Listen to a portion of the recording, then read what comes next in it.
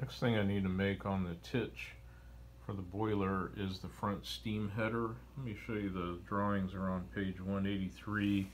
There's a description in the book here, but it's not nearly, to me, not nearly as helpful as the actual piece, the photograph. If you read the description, it's hard to even tell that it's a two-piece item.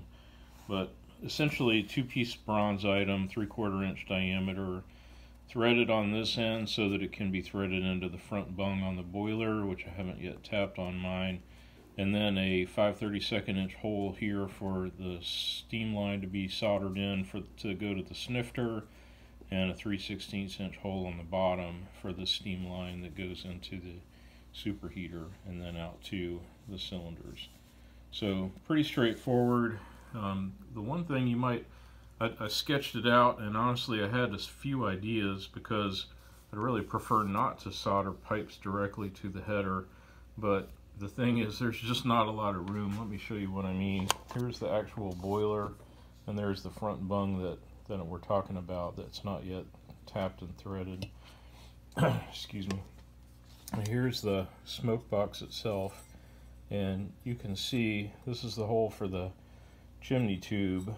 That's only about 3/4 inch from the edge of the boiler, that sits right here, to the inside for the chimney for the petticoat. So not a heck of a lot of room to put in extra fittings and so forth, which is what I had in mind. I was thinking, well gosh, why not have the header and then have some kind of a screw-on fitting, but the petticoat would be right in the way. It's just not a lot of space there. So long story short, I'm going to make it according to the plans, at least at first, and hope we can adjust. And let's see, let me just walk over here. I'll show you. I've got the big 1-inch bronze bar chucked up in my 3-jaw, and this is oversized, so what I need to do is turn this down. I'll face it off and turn down a portion of it to 3. I think what I'll do is go to 1 inch at first, do like a 3-inch length, and then do maybe 1.5 inches of it at 3/4 inches, which would be more than enough material for this part, and then I'll have some left over that's already down to size, so I can use the 5C collet chuck. So that's the project for the next thing, is just getting the steam header pieces done. Here's the bronze. I've turned this portion, it's about 2.5 inches overall here. That's all the stick out was. Turned this part down to 1 inch so it'll be usable for other stuff. Turned this part down to exactly 3/4 inch, and this is the material that I'll make the steam header out of. That machine, it just machines beautifully, and just using very sharp, high-speed steel tools. Okay, here's a good start on the steam header. You can see this is the part that has the 3/16 inch hole in the center, and then the 5/32 inch hole on the end. And in this piece, I'll be boring a 3/16 inch hole up through the bottom into this passageway. And the tricky part is I need to drill and tap 3 holes, number 256 holes, an 1/8 inch in from the end, in this piece, and go into that piece. And I need the orientation such that the top hole is clear, and it provides an indication where the bottom boring will be on this piece for that steam pipe that needs to come out the bottom. So what I decided to do was I created a little stub here, as you can see. I don't know if I can undo it one-handed, but I took this stub that my friend Russ gave me, drilled in here, and I tapped it 5/16 inch 40 for this space. And so I've tightened this on here, and I'm going to crazy glue these 2 pieces together, and then I can use it in a 5C collet chuck in the mill and use the pitch circle diameter function to drill and tap the 3 holes for 256, and then it'll be pretty clear while I'm at it, the bottom hole in this piece, in the center. I'll take my time and align everything, but I think you can get the idea. The key is that I needed to make the stub, so that this part would tighten up flush against it, and I would know where I could mark where the top is, so that when it's tightened into the front of the boiler, it's oriented correctly, clocked if you will.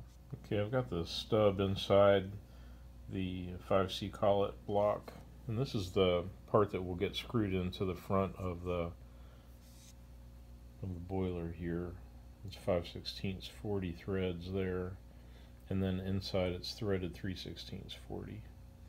So that part screws in here, and then I'll crazy glue the top part down to it. I'm going to use the drill for alignment, and these are the 256 stainless steel screws that I plan on using to secure it. And after I drill and tap all those, then the idea is to drill from the bottom there, and if the screws are lined up along where the marks are on the collet, then drill through the bottom of that piece for the steam supply line.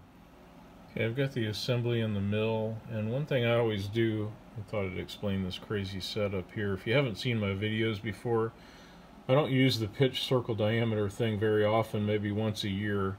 So whenever I do that on the mill, I always do a test run and put a Sharpie marker in the drill chuck and make sure that the 3 holes, or however many holes that I need to drill and tap, come out like I expect. So I've carefully centered the block in its place, entered the computation on the DRO, and have my 3 holes, and they look reasonable. So now that I'm satisfied that they're good, I'll start drilling and tapping there. I'm not going to bore you with the whole process, but basically the thickness of the 2 pieces of bronze is 9/16 of an inch, so I can drill a 1/2 inch deep and tap a 1/2 inch deep for my stainless steel screws that will hold it together.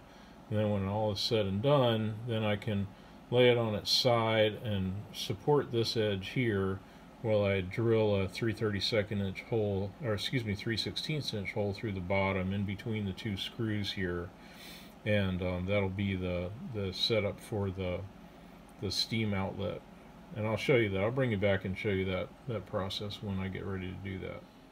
Alright, that part went pretty well, except for as I was drilling these holes here, and I drilled the tapping size hole, the number 50, and I also drilled a clearance hole in the top portion of the piece. So as I was drilling them, it came loose a little bit because I hadn't used a wrench or anything when I screwed it into the stub.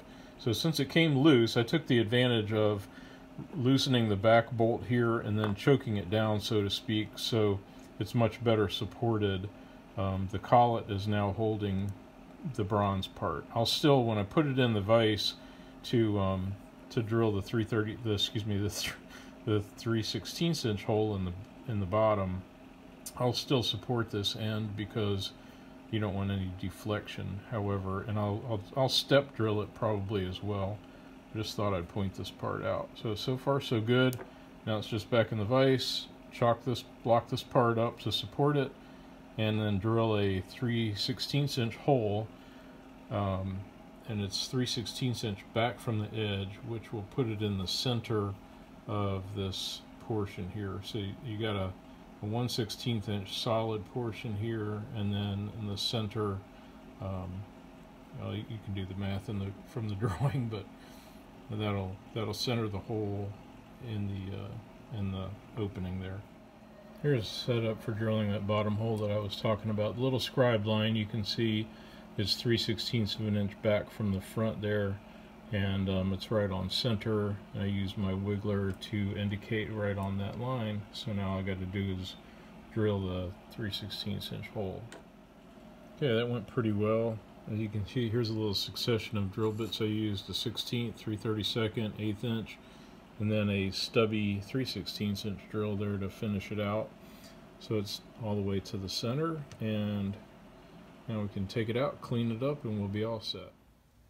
Okay, here's the completed front steam header. Pretty happy with how it came out. And now what's funny is, now that I've made this thing, and one thing I would strongly recommend is marking a scribe line. I use a little triangular file to scribe a line there on top, so that if I have to take it apart, it'll be easy to reline up again. Now that I've made it, I realize what LBSC was trying to say in the book. If I understand him correctly, he's saying go ahead and make the 2 parts, tap the opening here, thread this thing in there till it's flush and solid. Then take the front part with the 3 holes in it, stick it up against the first part where it's supposed to go, and then with the tube in it and all that, and mark your first hole, drill and tap, then repeat, so that handles the clocking, which is a good solution. I think I came up with a good solution too. I do need to drill and tap here, so that's what I'm trying to do right now. If you can see, I've got it on my granite surface plate, and I'm marking out the center line. And this is interesting too, because that top line, which is clearly not on the center of the bung, that's from 5/8 inch down from the top of this. The second one, which is closer to the center, is 5/8 inch down from the underneath, or from the top of the sheet, if you will. And while I have it all set up like this, I'm also marking out the back pieces too. And same kind of deal. Basically, what I've done here, since I know for sure I'm going to use a different design on the throttle, which happily there's this large bung back here, or bushing, soldered into the frame of the boiler. So I'll be using the center of it, and I just measured the height, and then I put my height gauge on top, did half, and then scribed the half. And same thing for this one here. Instead of going from some arbitrary mark on top of the boiler, I figured halfway through the bushing is fine. So, because there could be a little bit of offset from side to side, you know, from the front to the back, but the important thing, I think, will be to be in the center there. So that's the centers marked, and the next thing to do is to drill and tap the front part over here to accept this steam header that we just made. Steam header is made, the front steam header. I do need to drill and tap the bung here for 5/16 inch 40 to fit it. So I've used my wiggler. I marked it out, used a little center drill, and I used my wiggler to carefully line it up. I also have it in the vise, was supported by wood, and going to be very gentle, do step drilling, and take it really easy drilling this hole, because I don't want to mess up the boiler. So I'll bring you back when that's done. All right, working on the Tich on New Year's Eve. A little cool out here. I've got the space heater on in case you hear that rattling noise in the background, or the neighbors shooting off fireworks. But there's the steam header. I'm really satisfied with the fit and the clocking. As you can see, it came out just perfect. So that part was good. Kozo. LBSC's method is probably good as well. Next step is, of course, to make the superheater. And you can see I've got the 3/16 inch lines. I've bent them up a little bit, just fiddling around, test fitting. And I need to make a nut of 5/16 inch 40 threaded nut to go on the lower steam pipe that will connect to the steam inlet for the cylinders. So I thought I had made one of those, but I haven't. So let's do that real quick, and we'll make the little copper bushing for it as well. I'll bring you back and show you that. 7/16 inch hex brass, and I've got it already in the lathe. I also drew a little sketch. It's pretty simple. I consulted some of the resources that I've shown earlier. You can find them on the IBLS website, and the only difference is that it's a 3/16 inch line, so this space will be a little bit smaller. But it's a simple thing, you know, just drilling and tapping and rounding off the edges. I'll also need to make a special cone for it out of copper, and I'll show you that as well. As you can see, I've drawn the picture, pretty simple, and we'll show you a little bit about making those. I faced off the piece, make sure it was nice and flat on this end. Rounded the edges just with a file, just to kind of break those edges. Center drilled it. Now I've got a number 11 drill in here. I'm going to drill it deep enough so that it'll be enough to go through, and then enough for the cutoff tool, and that's about all. Number 11 gives a nice, just a few thou clearance on the 3/16 inch tube, so it should be perfect. Now I've gone in a 1/4 inch with the letter L drill, just a 1/4 inch deep.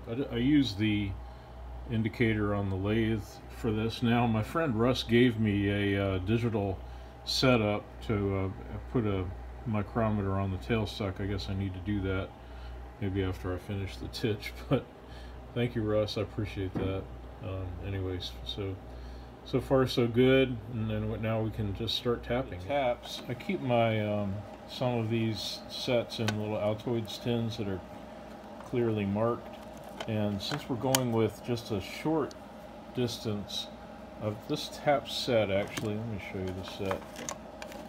It's hard to do this stuff one-handed, but it's a three set with a, that's the bottoming tap. This is the the starting tap. We can see the long taper there.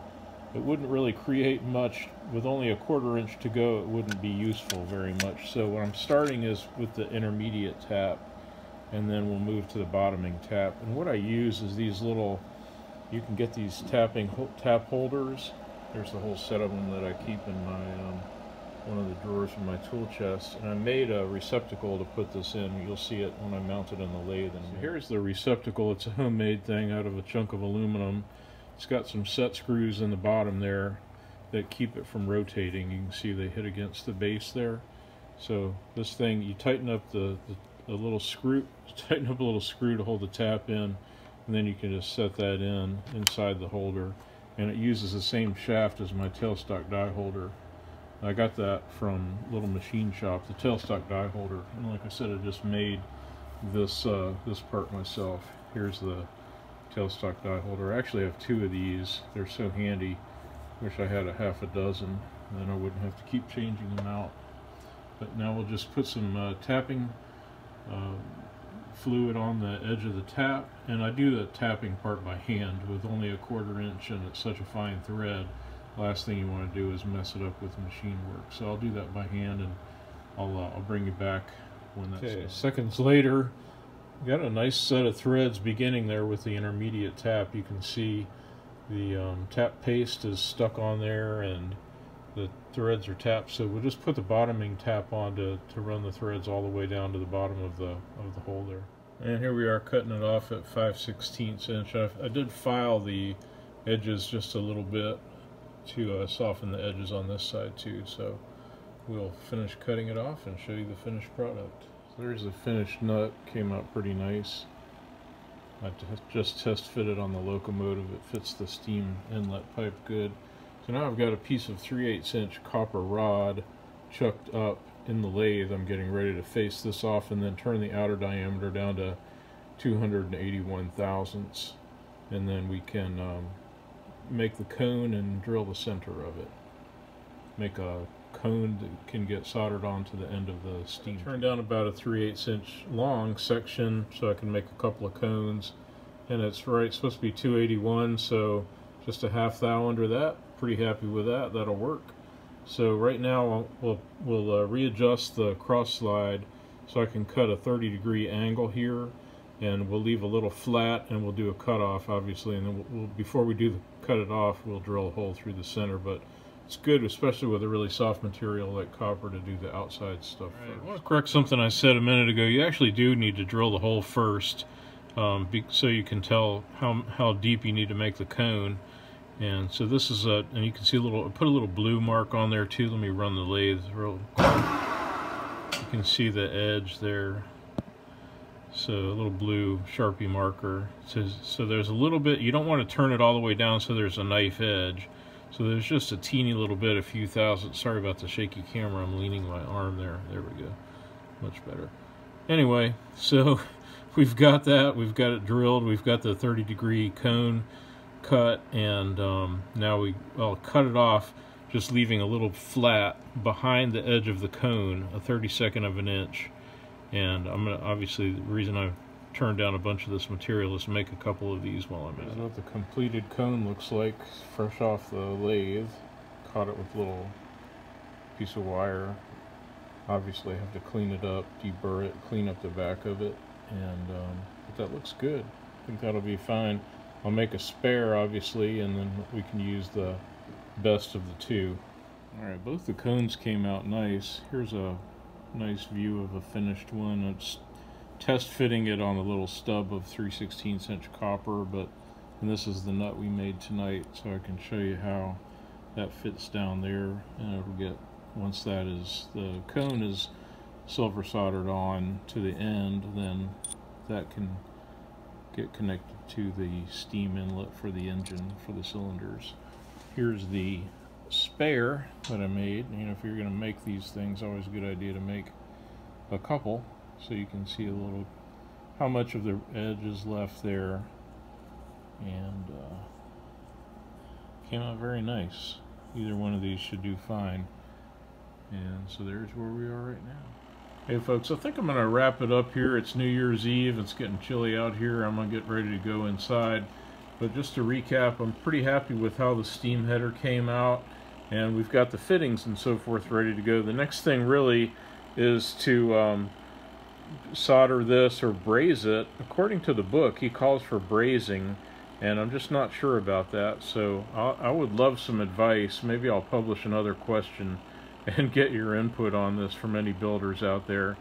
But I'm pretty pleased with how the steam header came out and how the fittings, the connections that we have, I think we're ready to go. Maybe I'll do a separate video on the brazing process and the fitting of the pipes in the front of the locomotive. I think that'll be a good separate episode. So Happy New Year, everybody. I appreciate you. Please give me a thumbs up. Please pass the word on. Help me spread the channel. Thanks, and we'll see you soon.